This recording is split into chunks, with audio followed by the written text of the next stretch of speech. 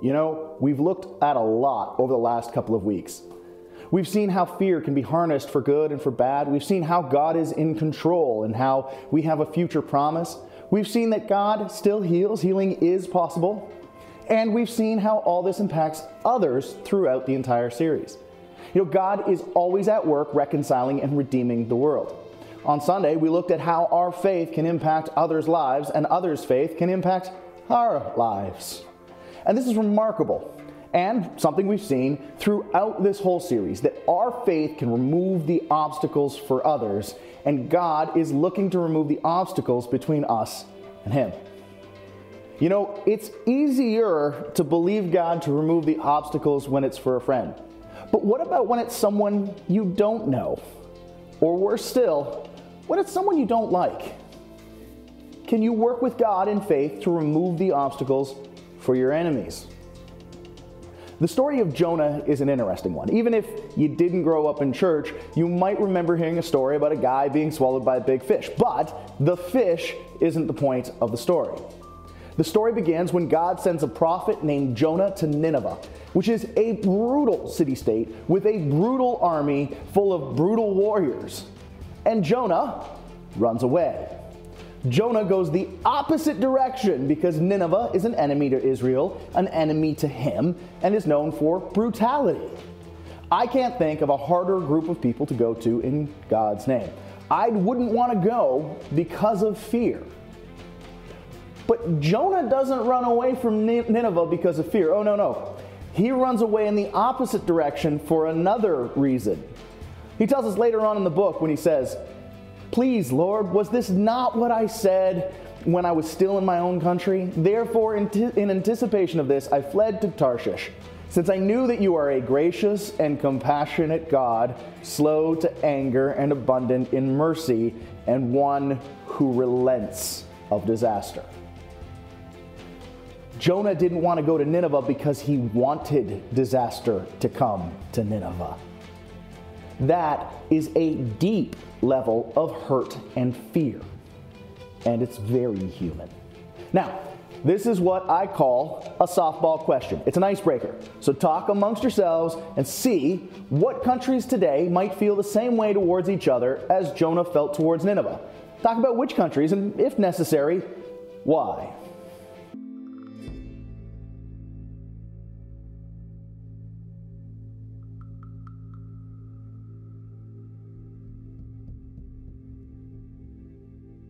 It's a tough question, right? It's a tough thing to face. It puts you in an interesting headspace to think about how an Israeli going to the Palestinians with a message that causes them to turn to God, or to think about a Ukrainian leaving their bombed out home to go and preach Jesus to Russia and Russians. Never mind the hundreds of other high-stake fights around the world. I think of the Uyghurs in China, or we can go back a few years with the Tutsi and Hutu in Rwanda. The stakes start to get pretty high. The story of Jonah starts to become a lot less theoretical. It becomes less of a story about a big fish. It becomes a story about how God asked Jonah to do a very hard thing. Imagine going to an invading enemy with the message of God that will lead to salvation. On a more personal level, maybe imagine going out of your way to be kind to Bob in accounting because of your faith in Jesus, or praying for Karen in HR. It's funny, right? Most of the people who we struggle with day in and day out, the ones we struggle with the most, are not trying to invade and kill and destroy us. But it takes faith in Jesus to be kind to them. Even though the stakes aren't as high as Jonah, this helps us to understand Jonah a little better. We start to identify with Jonah a little more. You know, Jonah was so opposed to the plan that he went the opposite direction. He actively worked towards putting in place an obstacle to the forgiveness of Nineveh.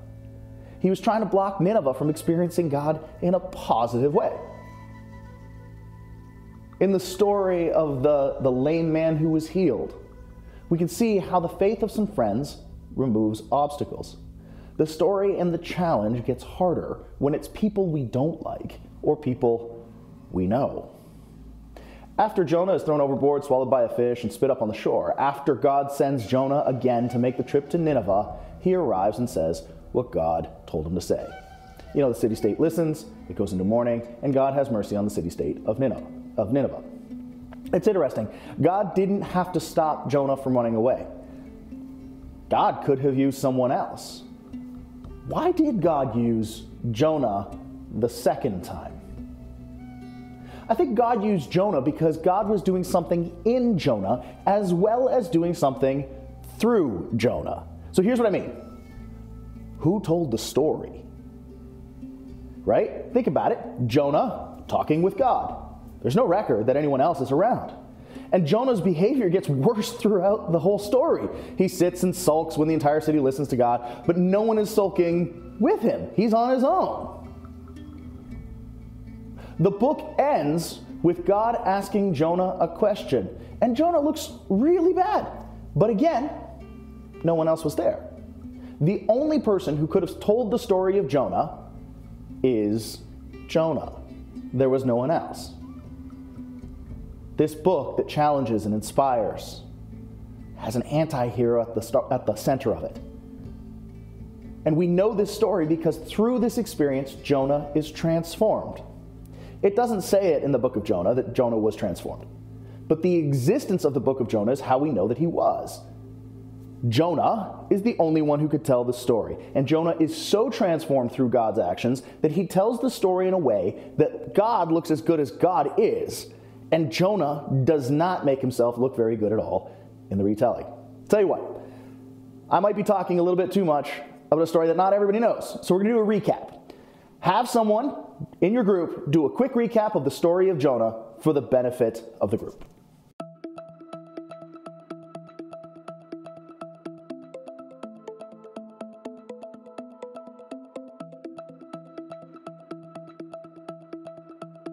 Okay, now think about Jonah. He doesn't look very good through the story, does he?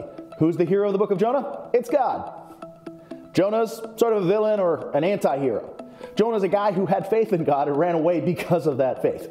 Okay, so having done the recap, here's the discussion question. If you were Jonah, how would you tell the story? What would you leave in and what would you take out?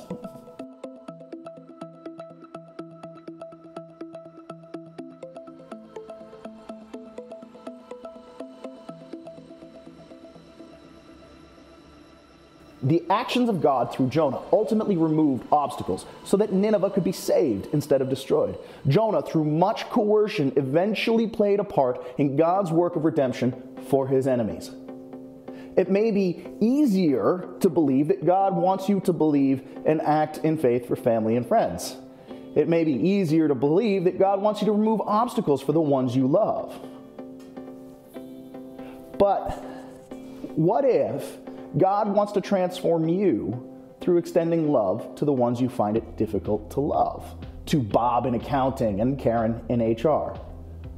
What if God wants to use you to remove the obstacles for your enemies specifically because they are your enemies? What does that even look like? How do you remove obstacles for enemies? Or at least difficult people? And I mean, we should probably talk about what an obstacle is. I mean, think about the lame man on the mat from the story of the guy that Jesus healed. He had two obstacles. He couldn't walk to go into the temple or the synagogue, and if he did, he wasn't really allowed in. So friends picked him up and brought him to Jesus, directly into the presence of God. I'd say they cleared the obstacles pretty well, but they were friends, and he let them. But what are the obstacles for enemies or frenemies or people who irritate you to no end? In fact, sometimes it's hard to even think of what the obstacles might be for these people simply because we avoid them. You could even say, like a certain Old Testament prophet, we run in the opposite direction. In Jonah's case, God gave him a message to speak out loud. And certainly, wisdom is an important component of how we deal with enemies, friends, frenemies, and irritants. See, wisdom will tell us to forgive and then examine whether we should renew or release the relationship. So it's important to hold these decisions in the background, pray, and ask for wisdom. However, sometimes, like Jonah, we will also have the ability to help remove obstacles that stand in the way of people that we don't have great relationships with. And this is a much trickier part of following God's leading. But anyway, think about that. Think about it, about how meaningful it is when someone you like does something kind for you. But think about how bewildering it is when someone you have a bad relationship with does something kind. They're two different kinds of meaningful. But also, there's something that I hate about when someone you have a bad relationship with does something kind. When it happens once, it gets treated with suspicion and maybe even rejected. It's in the multiples that kindness has its greatest impact. Think of it like this. If you put a shovel into the ground, you just make a small hole. But if you drag a shovel with a tractor for a long time, but then you've started to plow a field so things can grow. One act planted with the help of the Holy Spirit can make a huge difference, but so can sustained actions over time. So, we're going to get brainstorming. What are some ways that a person could remove obstacles for an enemy, frenemy, irritant? This can include something unexpected, a one-time thing like helping them when their car breaks down.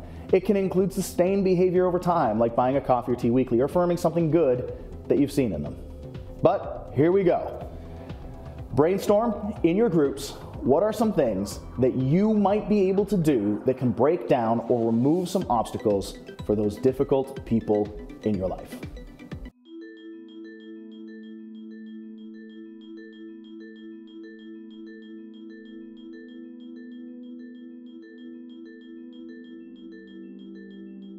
You know, there are lots of options. There are large things you can do. There are small things you can do. If you can't come up with any ideas, I recommend starting to pray for them.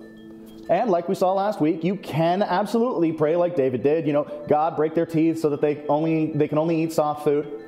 But I suspect that God might start to do some work on your heart if you do pray that way. I recommend praying that God will bless them, asking God for wisdom and how to work or live with them, or even asking God how you might be able to play a part in what He wants from them. I like the idea of praying for them because God's imagination is so much bigger than mine. I know it's a little crazy, but how big is God's imagination?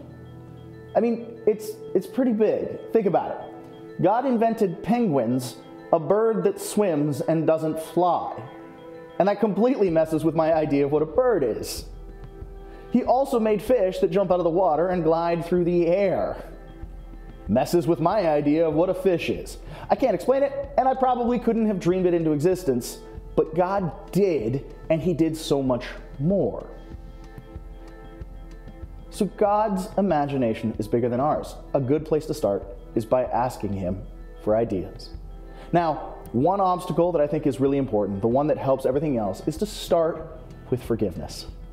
Now think about it. Think about how powerful forgiveness is when it comes from someone who has been hurt. Desmond Tutu, the Archbishop of Cape Town, when he was talking about forgiveness and victims and violence, he said, "But we were always bowled over by the magnanimity of victims, both black and white, who were able to forgive some of the most dastardly atrocities.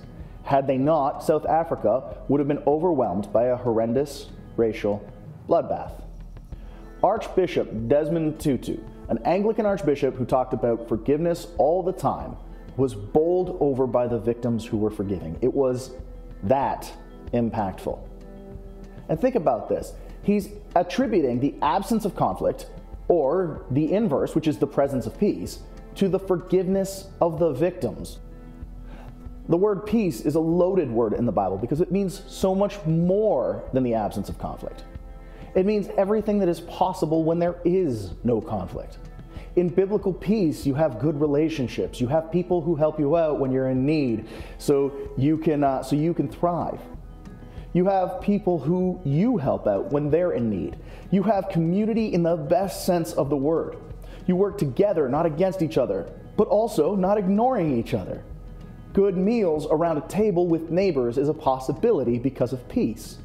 And in South Africa and in Rwanda, some of these tables had the perpetrator and the victim sharing together at the same table.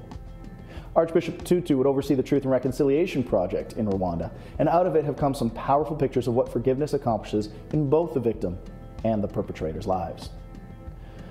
Now, forgiveness takes only one party, but reconciliation does take two. In fact, that statement earlier comes from Archbishop Desmond Tutu.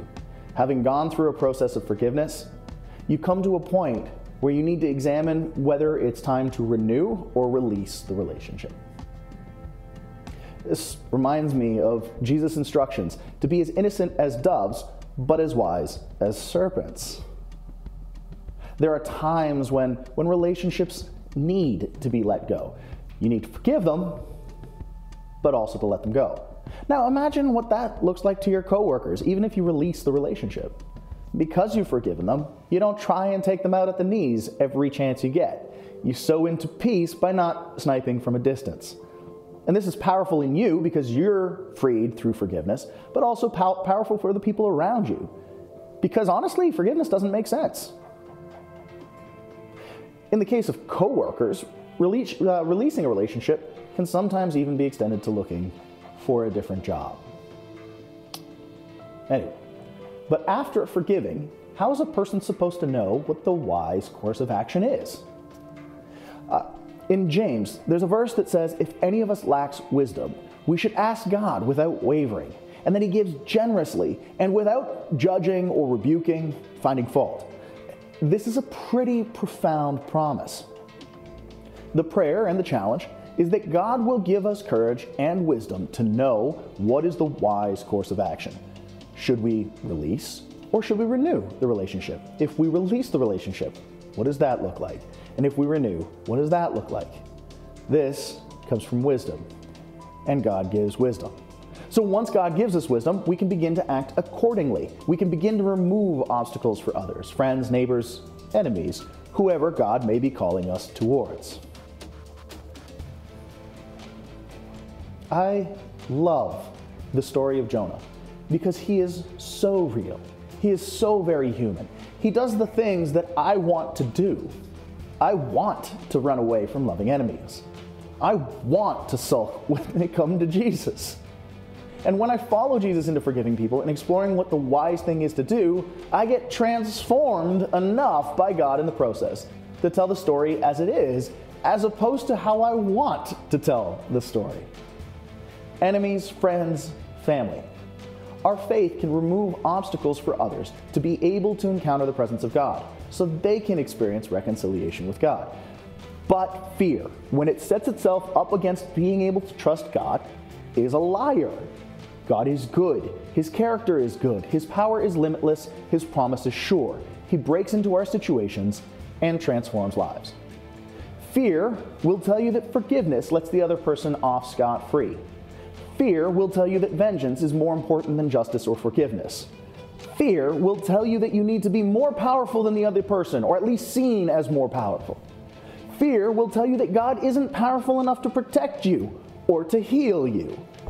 Fear will tell you that God isn't just. Fear will say when God asks us to forgive and to love our enemies, it will tell us that God isn't good and that he doesn't have our maturity and our growth and our good in mind.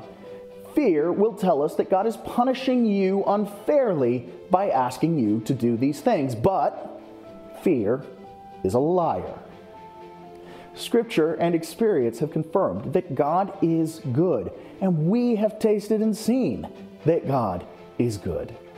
God being good doesn't keep God from asking us to do difficult things. In fact, sometimes it requires it, because God, who is good, will ask us to do difficult things for our good, for the good of the world around us, for the good of our community. This is a hard but good and beautiful thing.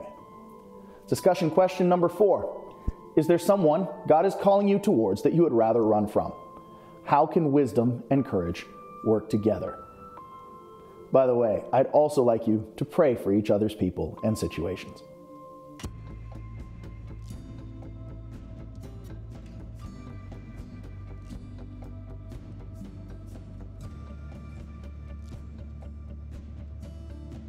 Over the course of this series, we've looked at fear and faith, at how God is in control, at how God has given us a future promise despite present troubles. We've looked at healing and at faith to remove obstacles from the presence of God. Here's discussion question number 5. What has stood out to you over the course of this small group? What's been a highlight or a favorite part for you?